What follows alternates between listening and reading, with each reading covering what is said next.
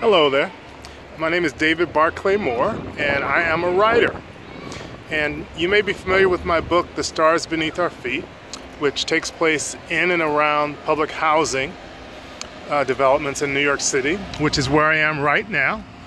And some of these public housing units were first built back in 1935 as affordable living for lower income New Yorkers. As you can see, we're right here in the middle of a bunch of buildings.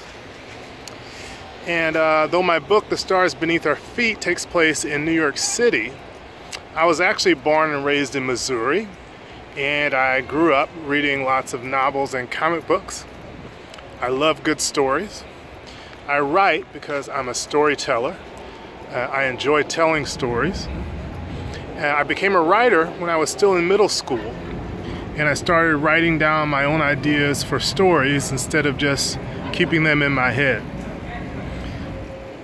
And I want to encourage you to write, because not only can your stories entertain others, but they also hold the power to strengthen you as an individual. Tell a story, keep writing. Thanks.